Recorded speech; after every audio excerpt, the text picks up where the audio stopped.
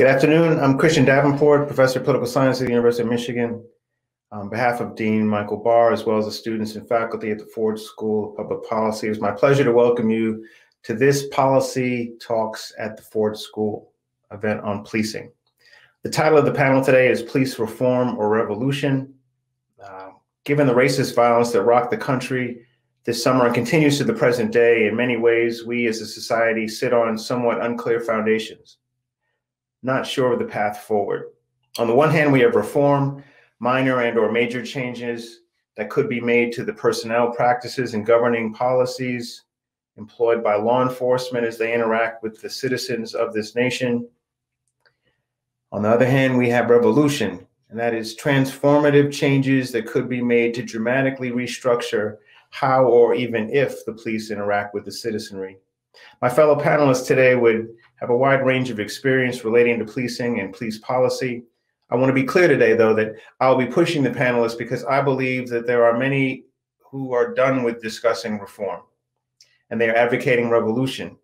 We do not have the latter position well represented on the panel, in part because of this sentiment, but also because activists are also just too busy being active. So as a consequence, I will give the voice to this particular position as deemed necessary. To the panelists, Lisa Daugaard is director of the Public Defender Association in Seattle, where she's been leading an innovative effort on police reform. I hope I did not destroy your last name. Notably, she is the recipient of the MacArthur Genius Award. David Klinger is a professor of criminology and criminal justice at the University of Missouri, St. Louis.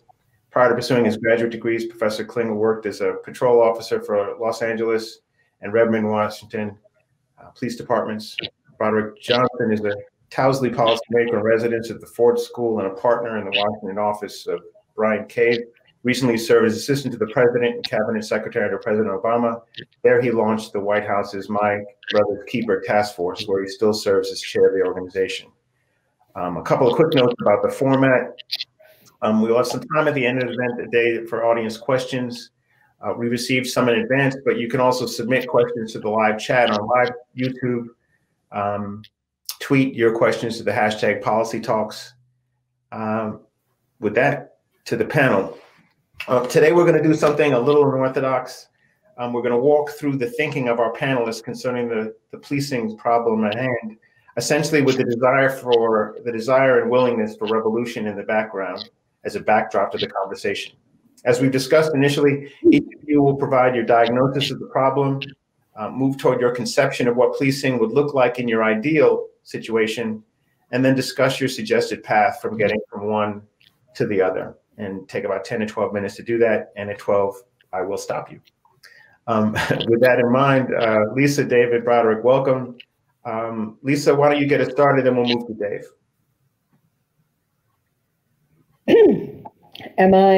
Can you hear me? Okay, great. Really appreciate the chance to be here, and I really appreciate your frame, Christian. I will dispute up front, though, the sort of the typology. I think the common framework of radical transformation spans sectors, spans those who self-identify as advocates for abolition and revolutionary change, and many who have been working to mitigate or essentially engaged in harm reduction for our existing system. Those people are both outside the realm of policing and inside the realm of policing. So I think there's actually much less disagreement than these sort of, X or Y frameworks might suggest. And that truly a lot of the realm for debate is around how and what works. So I do want to imagine the possibility that there's actually much more consensus around the scope of needed change, and that the area for debate is really what is the most meaningful, efficacious, sustainable way in order to make profound change. Certainly, that's my own story. I have worked on police reform, to be clear. That is not, however, the I think the work that I'm here to talk about is not, I would not consider that to be police reform work. I have logged my time for 15 or more years in the project of police accountability work, as have many people. And I will say I'm pretty done with that. I do not regard that as a particularly effective, useful, or even interesting area anymore. There are still lots of people laboring in those vineyards, and I don't want to, good luck to them. I hope that it goes better than it has in my experience. But in my experience, that realm is one of kind of cleaning up after a system plays itself out in the way that it inevitably will, because the job of policing is generally framed up in a way that it necessarily produces results that cannot be rectified through formal accountability processes. As well, in general, the world of police accountability tends to be one of individual retribution. And ironically, the whole framework of restorative justice and a lot of the rethinking that we've done about harm by people who are not in law enforcement would dictate a very different approach to mistakes or misconduct that police employees engage in. But those of us who have learned that lesson about other people's misconduct have a hard time applying it in the realm of policing. And as a result, you get this culture, this activist culture, and this is a self-critique. I mean, I was there for many years myself, of essentially what I call heads on pikes. So like, we show that we don't like something by punishing an individual person. But very, very often those individual people are almost random manifestations of a system that itself is never held to account. And I think that practice of, let's eliminate the rights of police officers, let's punish individual police officers, tends to drive a large sector into a very defended place and into a corner where they're not available as system transformation partners themselves, and they feel that they're being treated very unfairly. The system may not be being treated unfairly, but these individuals as sort of, exemplars may legitimately feel that they're being individually made to carry the weight of, hundreds of years of racist, systematic oppression through many, many institutions. So anyway, I stepped off of our Community Police Commission in Seattle last year in 2019 because I got to my own personal end of the road on that. There are details about that in Seattle that are fascinating, but not relevant to the sort of meta conversation nationally. I chose, for reasons that are specific to Seattle, I had to make a choice between remaining in that sort of accountability world or concentrating my efforts on our work with LEAD, which when it was born was called Law Enforcement Assisted Diversion. Now, recognizing that some communities are decentering police from response to the kinds of problems that LEAD was originally designed to respond to, law violations committed related to behavioral health conditions or poverty. We have created an alternate name for the program, which is Let Everyone Advance with Dignity, which decenters but does not exclude police from a role in response to those kinds of problems. In any event, in my view, LEAD and similar efforts, LEAD is an example of a methodology. It is not, the only way that you could apply certain values, but what it was meant to be was a transformational vehicle to accomplish a paradigm shift and a system change where we, number one, kind of like an underground railroad, allowed as many people as possible who had no business going to jail and prison related to their participation in an illicit economy that they were forced into due to lack of choice. or lack of options, or substance use disorder or other behavioral health issues. Prevent as many people as possible from being prosecuted, going to jail, going to court. So, like I said, Underground Railroad type of model. But at the same time, teaching everyone, the constituents of standard public safety models, law enforcement, lawyers, prosecutors, the criminal legal system, and community members affected by and suffering harm related to drug use and drug sales, teach everybody that it would work better to accomplish their goals, to respond in a way that made police, a vanishingly small component of that response, because there was something else. And in my view, I decided that if I had to choose, I would invest my time there, because I think that actually has much greater potential for revolutionary impact. And it accomplishes that in a way that builds the greatest possible consensus and base of support for a new way of doing things, and does not alienate us from potential allies all around the landscape, public safety groups, people who thought of themselves as constituents of the old order but are available to support a new way of doing things.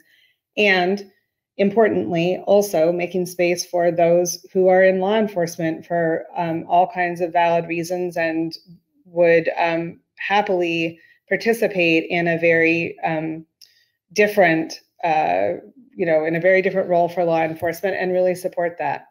I'll stop there. That's my own personal arc, and what I see as the most fruitful way of trying to engineer maximum possible change. Lisa, thank you very much for that. David.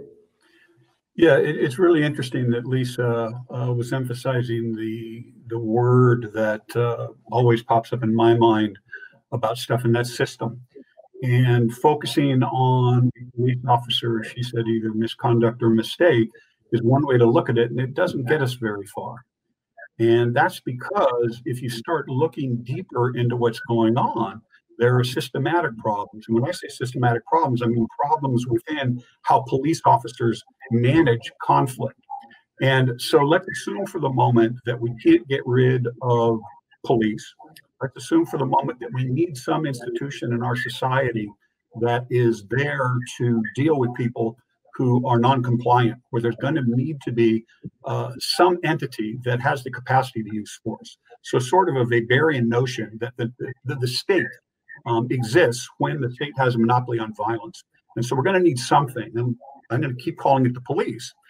We talk about reform versus revolution. I would argue that what I and a small number of other scholars have been dealing with in terms of this systems approach is a revolutionary way to approaching the issue of police from the flashpoint.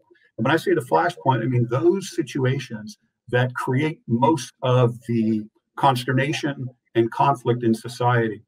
And I'll go through it pretty quickly. To make a very long story short, in 1979, there was a near disaster on the 3 Mile Island near Harrisburg, Pennsylvania, when a nuclear power plant went sideways.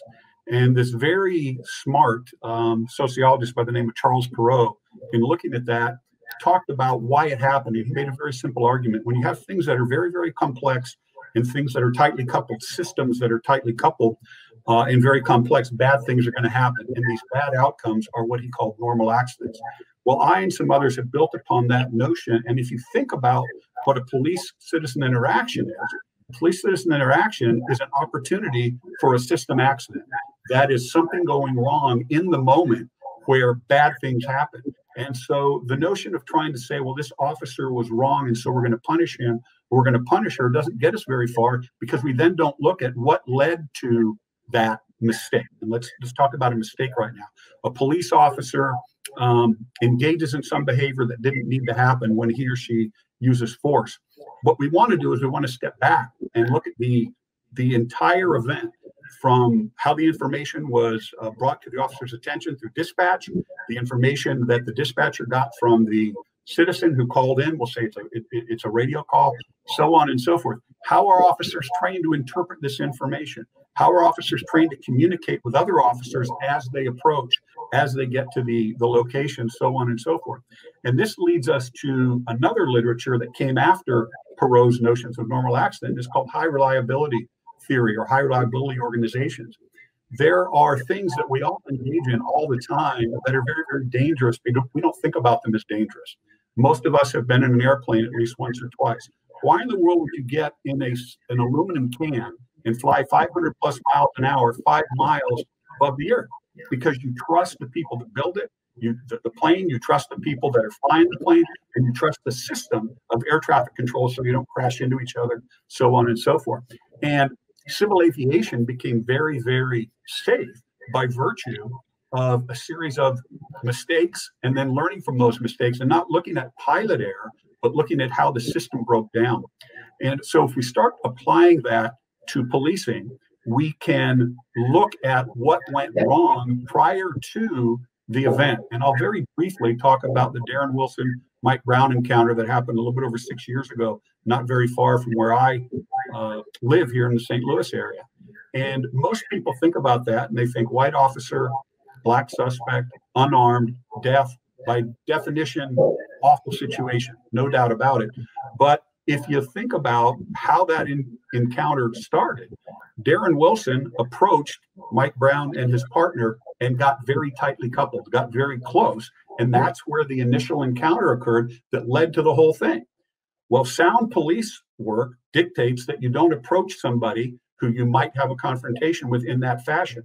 What you do is you keep your distance. You don't couple, you decouple. You keep distance, you get out of your car after you've called for a backup. Now you have a different microsocial system with 2 officers. Most people are not going to be willing to take on 2 officers, but if they are, the officers are able to manage that with a far lesser use of force. So I don't want to get too deep into the weeds, but what I've done over the years, and some academic pinheads like me, as well as police officers, we sit down and we critique shootings and other uses of force where officers did stuff. And we say, why didn't they do it this way back here? Why did they let it spin out of control to the point where it escalated? And so if we think about police officers as experts, that group in our society who we believe should be dealing with noncompliance, we want them to be expert. So the question is, why are they not expert? Why do police officers all around the country keep making mistakes of the ilk that Darren Wilson made that led to the Mike Brown shooting? Why is it that if you watch YouTube videos of police shootings, you'll see time after time after time, police officers getting too close, multiple police officers yelling and screaming as opposed to having one officer doing the talking, so on and so forth. So there is a literature in this notion of high reliability organization that says that you need to radically transform the culture of an organization or an institution in order to develop a mindset and a skill set so that you can deal with the tough job that you have to do. Probably the most dangerous 4 or 5 acres in the world is a nuclear aircraft carrier in the United States Navy.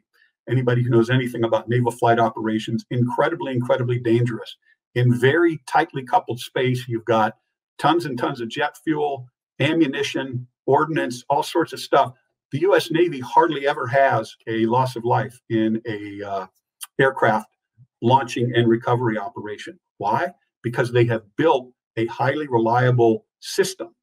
And there's another thing that goes along with this, talking about safety culture, about how it is that you develop a safety culture. And once again, I don't want to go into the weeds now, but suffice it to say that there's a well-developed theoretical literature and a ton of empirical evidence in realms outside of police that if the police adopted, they would be able to deal with noncompliance in a far more restrictive, for lack of a better term right now, fashion. There are going to be times and places where police officers have to shoot people. There is no doubt about it. Someone runs into your house and starts shooting at you. You don't want the police to show up and say, hey, excuse me, we're out here and we're just going to stay out here. You want the police to come in and protect you. So somebody who does that and then is running down the street shooting wildly through the neighborhood, you want the police to stop that person. Many times the only option they have is gunfire. So you can't take that completely off the table. But what you can do is you can expect the police to do better. And the only way that line officers are going to do better is if all the way up and down the chain of command, there's expectation for excellence in dealing with non-compliant people. And when the review process from the sergeant, the lieutenant, the captain, the chief, whatever, identifies something, they then drive it back down and retrain the officers or remind the officers, here's how we need to do this stuff. And so my argument is that this requires a radical cultural shift about how police officers deal with noncompliance, how police agencies train officers to deal with noncompliance, and how the institution of policing deals with these situations and prepares officers. And I think this piggybacks back again to what Lisa was talking about, having honest reviews so that we can honestly identify where the problems are and then start wiping them out. So that's my quick down and dirty on it. Okay, we're setting up a nice conversation. Broderick. Well, thank you. I'm here, by the way, in my capacity, wearing hats, for example, of a former Obama administration official, the continuing chair of the My Brother's Keeper Alliance. It was started as a task force in the White House, which I ran in the last 3 years of the Obama administration, and now as part of the Obama Foundation. And then also in my capacity as a professor at Michigan at the Public Policy School, and also from time to time at the law school as well. So with those various hats on, let me just sort of start with how I got to this this focus over the last several years, especially. And I wasn't among the people who day to day worked on policing reform in the Obama administration, but because, of course, of the overlap with the MBK related work and recommendations we did, I certainly looked at these issues. You know, let me say first, revolution, reform, reimagining. And so I come at this from that other word, reimagining police.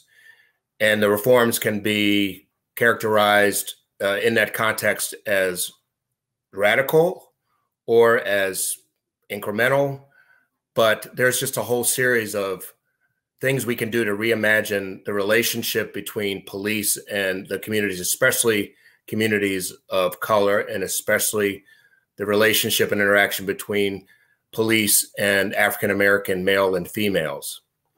And by the way, any kind of reform or revolution or training has to, of course, take into consideration the fact that we live in a nation where systemic racism is profound. It has been profound. It continues to be profound. It continues to affect everything about our society. We have indeed made progress, there's no question, but we still have a lot more progress to make. So any systems, any individuals who are involved in major systems like police departments, like universities, like financial institutions, we have to acknowledge the role of race and the importance of addressing race, identifying it, addressing it, and trying our best, of course, to eradicate the harmful effects of racism, whether they be in terms of emotion or whether they, of course, have to do with life and death issues.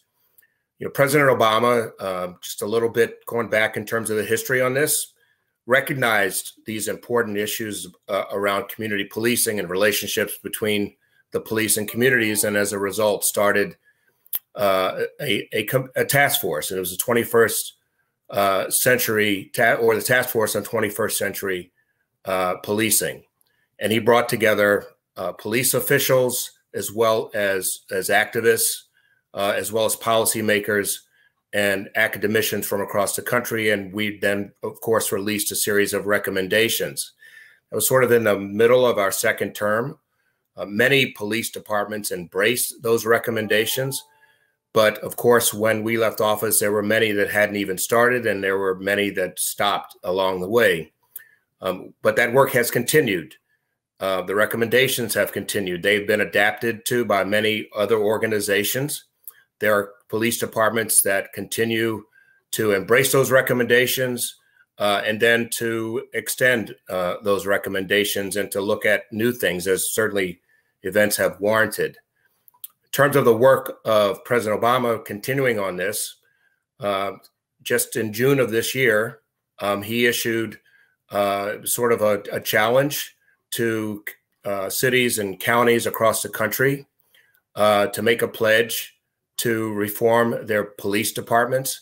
There are over 300 cities and other communities across the country that have done that have made that commitment.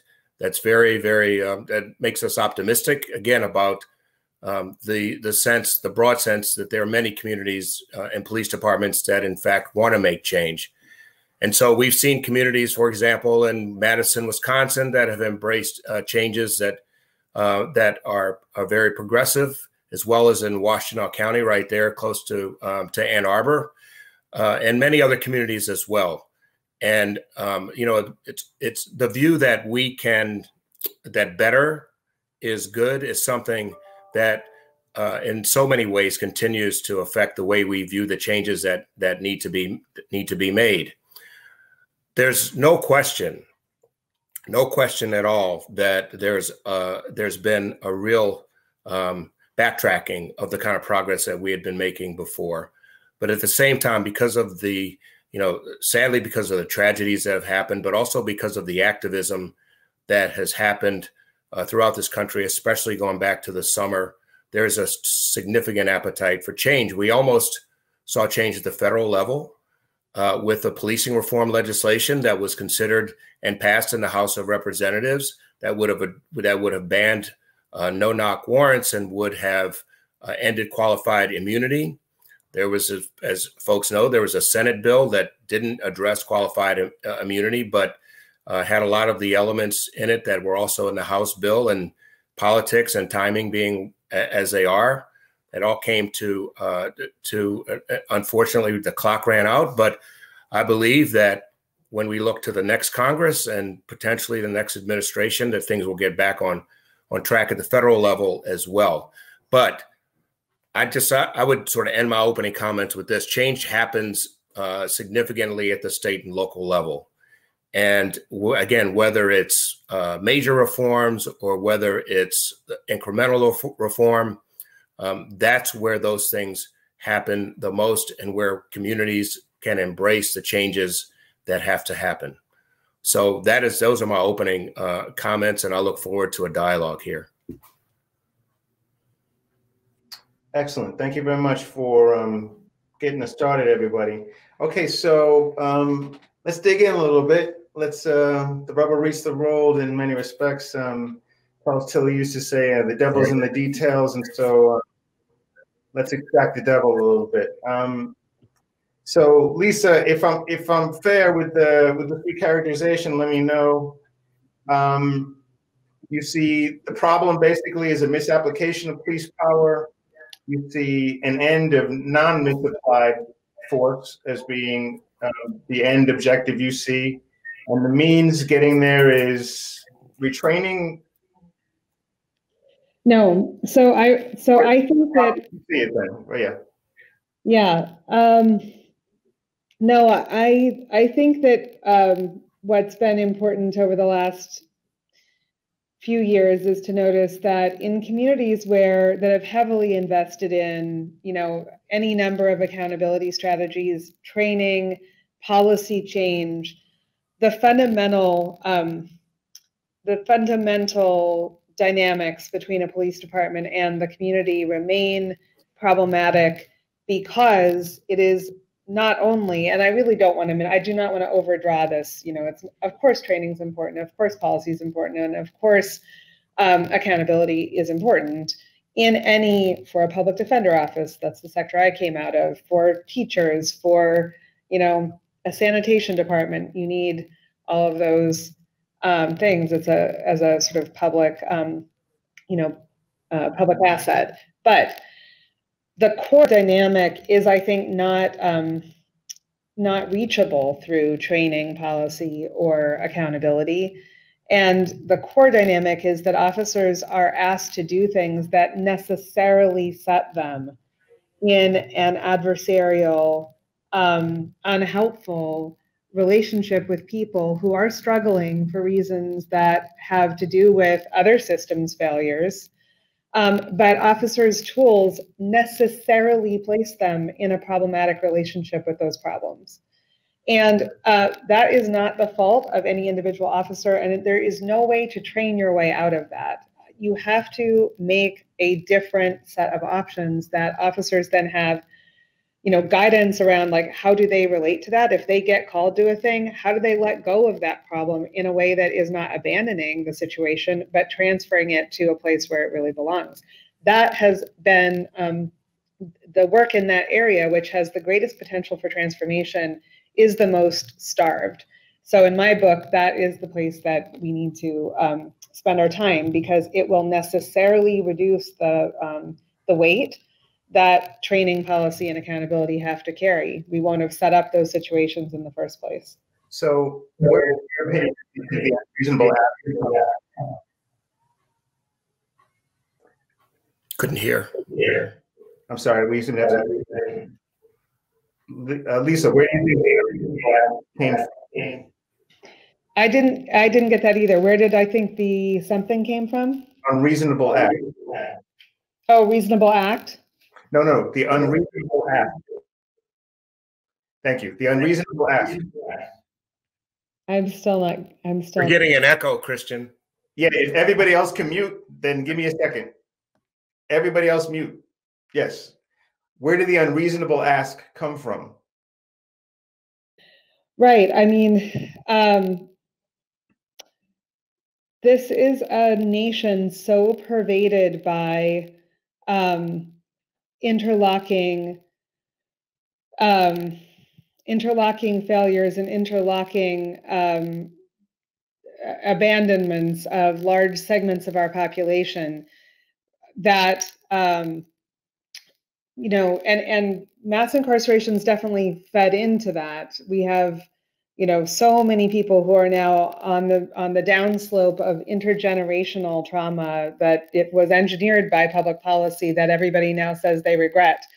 And it's going to take a long time for healing to catch up to the harm that we've intentionally done. But not only did this harm come out of you know, the sort of world of the criminal legal system, we've also done a poor job of educating people. We've done a poor job of housing people. We've done a very, very poor job of attending to the medical needs and the behavioral health needs of people.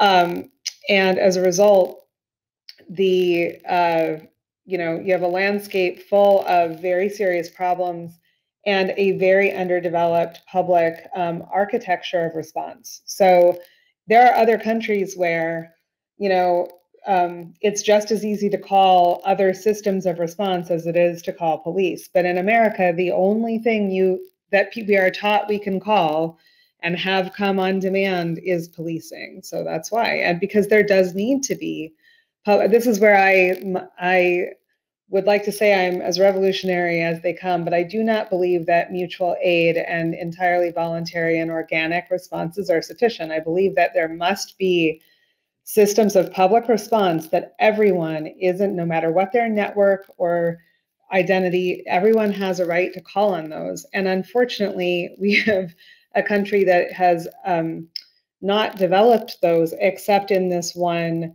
column, policing, which is the poorest match to many, not all, but to many of the problems that we will that public institutions are rightly going to be asked to solve. Thank you, Dave. I definitely see some overlap. Lisa, I think you need to mute. Yes. Thank you.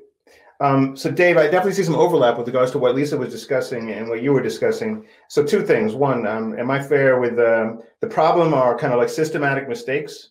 The objective is to have a well-trained police force that is not making these mistakes, and your means is radical change in the tactics or techniques. That's question one. Question two is, many people in the current conversation are discussing something like racial animus, right? But you've taken us in a very different direction with regards to kind of a concatenation of errors that result in violence. And so why are we still stuck on this animus thing? And how and why should someone accept it's a concatenation of mistakes that results in the violence? Let me handle two first, and hopefully I'll remember to go back to one. I think that unfortunately once a narrative catches with a group or a narrative catches about an issue, we tend to run with that. And so the argument that I'm making decouples from issues of race and gender and social class and whatnot, and says there are, and this actually goes back to point one a little bit, there are known ways of managing difficult situations without having them spin out of control. And the police, the institution of policing, the history of policing, we know how to manage most things. The problem is that oftentimes we don't. When I say we, I mean the guys and gals that are the cops now. They're not able to apply that in the right way. And it's not, going back to what Lisa was saying, the line officer's fault. It's that they haven't been taught how to think systemically. And this also goes back to Lisa's point. So one of the things I was talking about is the notion of having deeper views of situations.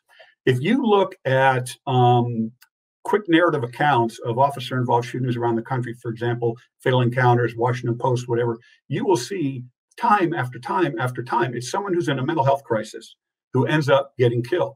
So the question is, among other things, that systematic review shouldn't just look at the police, but what about other institutions in society that could have been brought to bear? Maybe what should have happened in this case is a mental health worker should have showed up, perhaps paired with a police officer, because maybe there was some threat.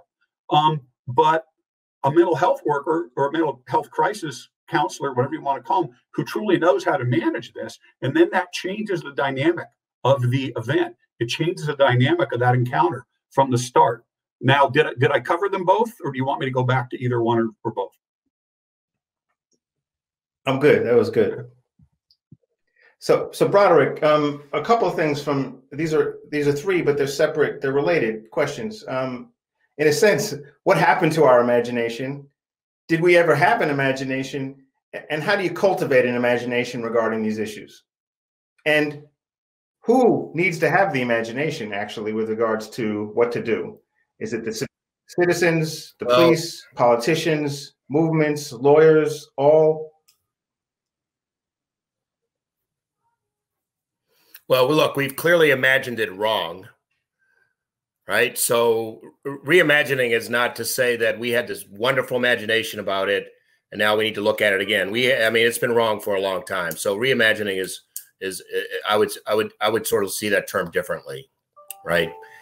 But I want to actually go back to something that David said, and you know, this notion of the mental health crises, and in many of the police-involved shootings, there are mental health crises of the person who gets shot and killed by the police. There's no question there are instances like that. What apparently happened in Philadelphia was the case. But that was not the case with Tamir Rice.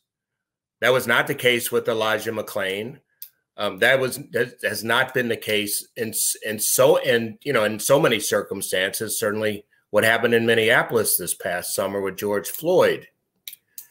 And so, you know, the notion that somehow, you know, if we just had different people come to the circumstances, they could handle it differently. You know, that has the potential to make people think that if we do that, but don't address deeply the issues of bias around policing, then we're not going to solve this situation the way we need to. We need to acknowledge that there's deep biases in the systems that we have, including in the police systems. So anyway, I wanted to say that just in terms of the victims of a lot of these shootings around the mental health crisis issue.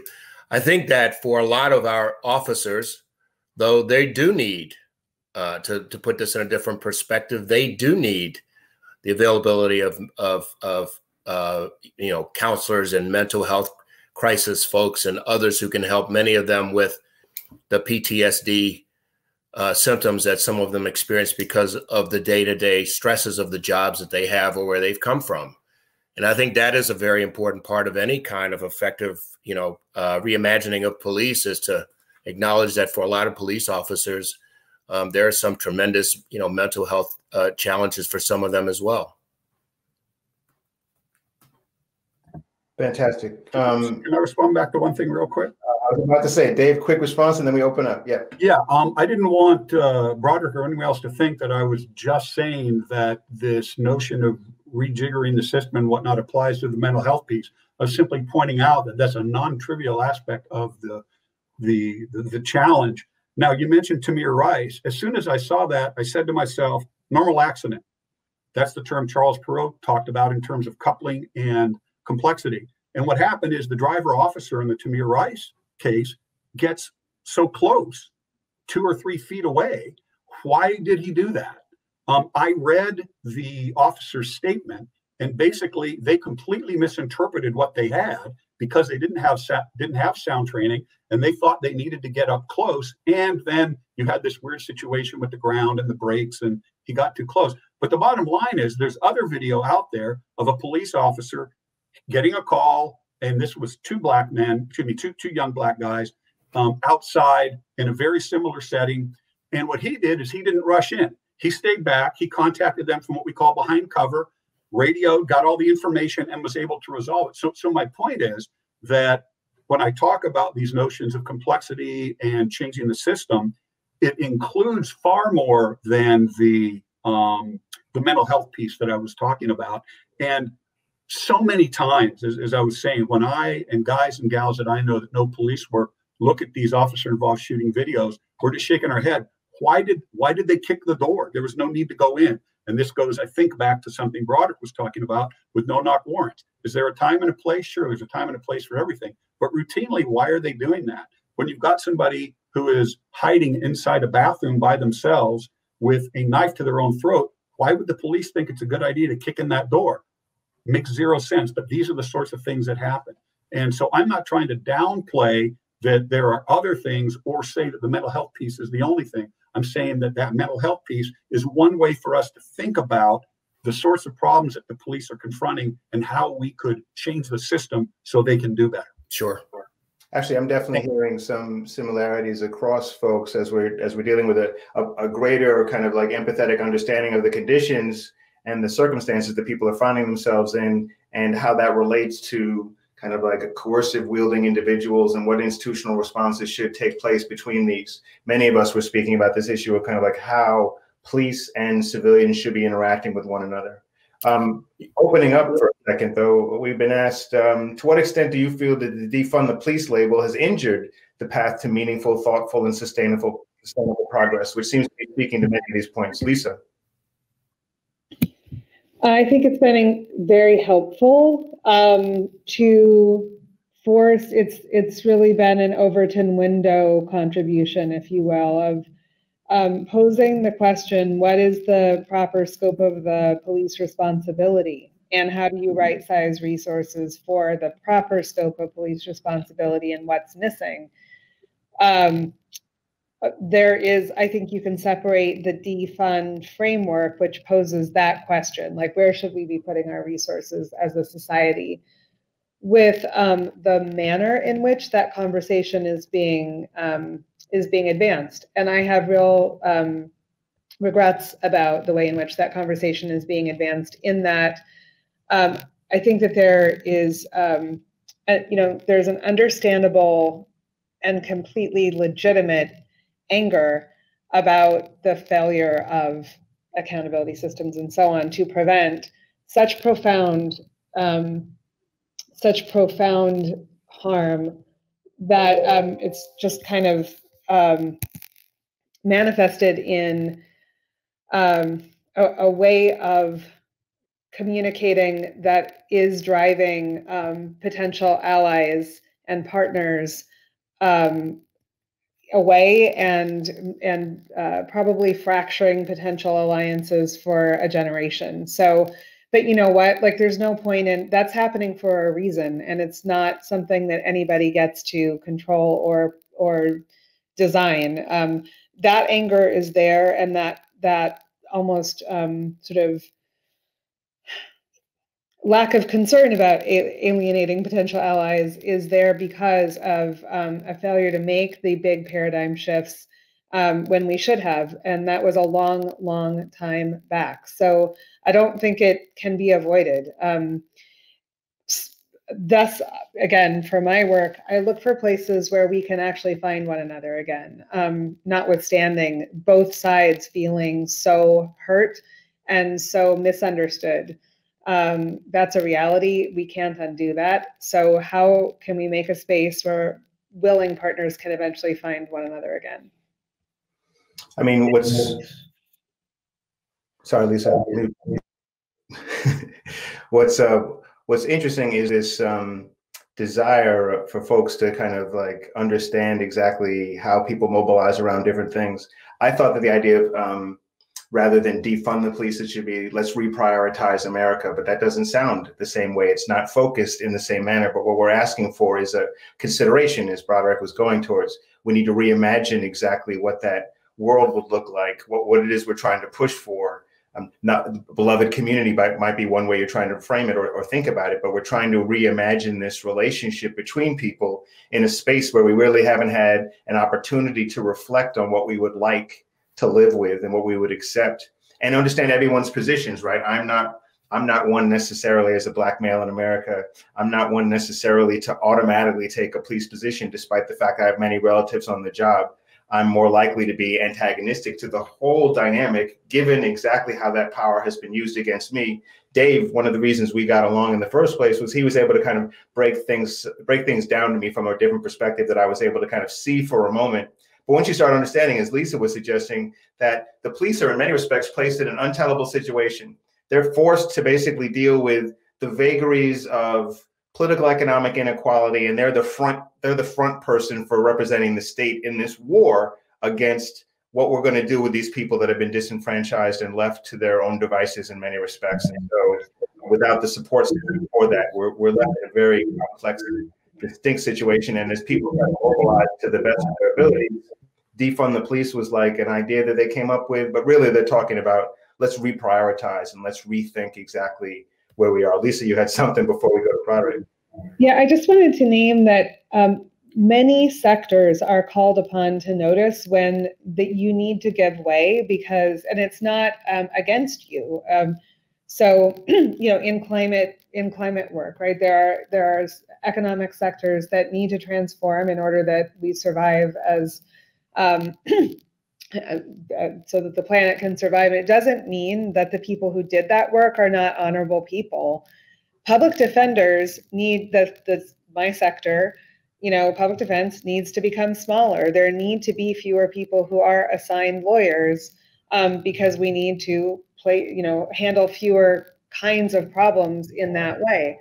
And stewards of each area, including police, you know, need to be able to say, yeah, I think we're the progressive police leaders that are really quite courageous right now are saying, like, I am fine with a reduced scope of police responsibility. And yes, that necessarily does mean a reduction in resources, but I need the resources for the job that I'm going to be left with. You know, that is, that's the enlightened self-interest position to take. And so, yeah, just naming that all sectors ultimately must, you know, ought to recede when they're useful, you know, when the role that they need to take transforms. That's the natural course of things. It's just very hard for people. Well, it's a natural course of things in terms of logic, but not necessarily in terms of organizational survival.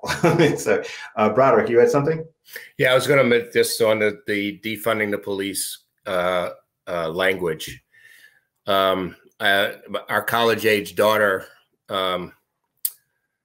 just, you know, we were at dinner, this is in the summer. She said, Dad, what do you think about defunding the police? And of course, you know, my initial comment back to her was, well, what do you mean? I mean, that's crazy. That won't happen. And so we had a back and forth, and it was so important that we both listened to each other, right? Because what she was saying to me was, you know, we need to consider the priorities and redirecting priorities. And it was well beyond, right, a brand or a few words. It was much deeper than that. And on the other hand, I needed to help her understand that throwing out a term like defunding the police in many situations was going to shut down the conversation. That was it. There was not going to be any dialogue between she and the person who objected to what it was that she had thrown out there. And so that is such a big part, especially in a kind of political and news environment, social media environment we live in now, where when a term gets used, before you know it, it is blown up, perhaps well out of proportion, well out of what was actually intended in the first place.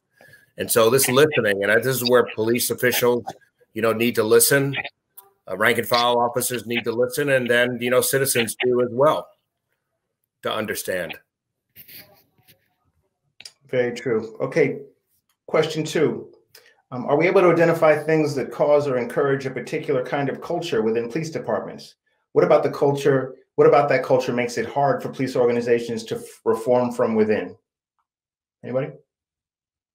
I would argue, once again, going back to the normal accent and HRO things, police leaders haven't really thought about it in this way because they don't understand these basic notions of systems. But when I start talking to folks in law enforcement and explain to them what I'm talking about, or have them read something that I've written, they're like, yeah, this makes perfect sense. This is the type of stuff we need to do. And by the way, this is part of a much broader move in the American criminal justice system. I'm sure Lisa is quite familiar with, for example, on things like wrongful convictions. We can go ahead and we can say we've got a bad prosecutor, or somebody lied, or there was a bad, bite mark, a testimony, whatever the case might be. But the real question is, typically what happens is there's going to be a series of mistakes. And the theory of the case that the detectives had when they first went out looking for the guy or gal that they thought did the heinous crime, that's where it starts. And so this notion of reviewing a wrongful conviction to try to figure out, not pointing a finger necessarily, but what's wrong with the system, that's the way to get at this. Now, we also have to remember there's going to be bad cops, there's going to be bad prosecutors, there's going to be people that are going to lie to get out of a sentence in terms of trying to finger somebody. All that stuff happens.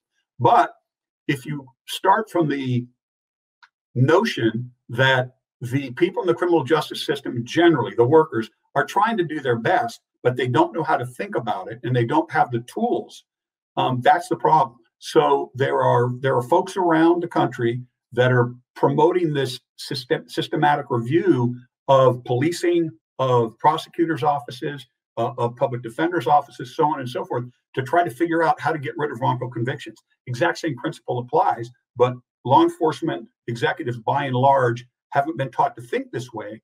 They've been taught to think about what Lisa was talking about early on, about accountability and policy and so on and so forth. And that's why my argument is that we need to radically shift the culture of policing towards one that puts safety, when I say safety, not just the safety of the suspect, the safety of the officer, but we don't want wrongful convictions. We don't want to arrest people, don't go to jail, and we certainly don't want to shoot people that don't need to be shot.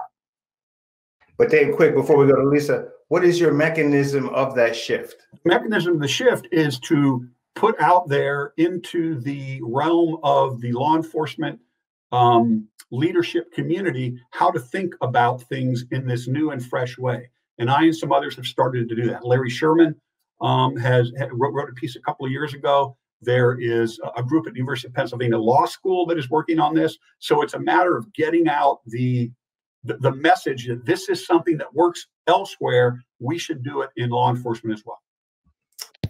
I'm like, Thomas Kuhn wasn't too happy about the possibility of a paradigm shift, man. So forgive my pessimism on that one. Lisa, you had something though. There are a few people trying to lead police departments in the direction of culture change, and I just think that it's incredibly important to listen to them, inventory the obstacles that they have faced. In my own city, there was a genuine reformer who was interim chief back in 2014, and he was shown the door due to the resistance to profound change from within the department that played itself out in just a textbook way, where the institution and the culture defends itself against, profound change, even when led from within. So I know Sheriff Clayton in Washtenaw, there are just a few people who, What problems do you encounter? External political forces that put pressure on you to do things that are not helpful. The constraints from union contracts, the difficulty, any manager managing a large workforce has challenges, all the more so when the labor, agreements sharply constrain visionary managers' efforts to do what needs to be done. There are huge barriers, and even when a lot of progress is made, it's hard to sustain and hold it. So this is one of the reasons where I've just decided I feel like the more we can right-size policing and not rely so heavily on changing the institution, but match it to problems that it is uniquely equipped to solve, the better off we'll be, because it's just always going to be hard. Broderick, you had something? Yeah, you mentioned, Lisa, Sheriff Clayton, and he was one of the headliners on our Obama Foundation, My Brother's Keeper, Reimagining Police workshop the other day. He, as well as a number of other African-American police leaders, including a Black woman who is the police chief in Charlottesville, Virginia, which is interesting. Her experiences very much, I'm sure, model what is the case in Washtenaw County with the University of Michigan having its own force and all that. But the thing that Sheriff Clayton said that really stuck with me the most is that we have to look at reforming things, making changes, addressing the relationship issues between particularly African-American males and the police when we're not in a crisis, when it's not the result of something, some horrible tragedy or other things that have happened, but to do it in times when things are more relatively calm. And as we know, often that's not the case. People respond to crises rather than they do to more calm waters. But I think that's extremely important observation by him, and wish him really well there in Washtenaw County with that perspective. Thank you very much, Broderick. We're basically at time. What I find interesting about this is I like Lisa's idea of this right sizing of policing, and Dave's idea of the right calibration of what tactics need to take place, and Broderick's conception of kind of like rethinking through how exactly we get to where we get to. What I find interesting is we had some initial ideas about what policing were, and then they got institutionalized, and that got diffused across space and time, and then that developed momentum. And so then the question is, are the people that are in these things able to get themselves out of this problem, or do they need the shock or something from outside to bring it, or is it this dynamic interaction between the two? And unfortunately, what we know from org theory, change rarely happens from within. And so there's going to be a dynamic necessity for the populations that occupy the country to assist in the restructuring of exactly how we wish to live and how we wish to specifically deal with individuals that carry weapons officially for the state. But I want to thank all of you for participating today. This has been quite an interesting conversation, and definitely, hopefully we're allowed to continue this in this particular venue, but I'm sure everyone will be continuing to do what they're doing, where they're continuing to do it, because this is clearly beyond the scope of one conversation. I'm sure we've all been in a million Zooms addressing these issues as we've been proceeding forward, but everyone be well. Thank you very much for that. It was very interactive and a lot of fun, actually. Thank you very much for that. Nice to meet everyone. Nice to meet you all. Thanks so much, Thank Chris. Thank you.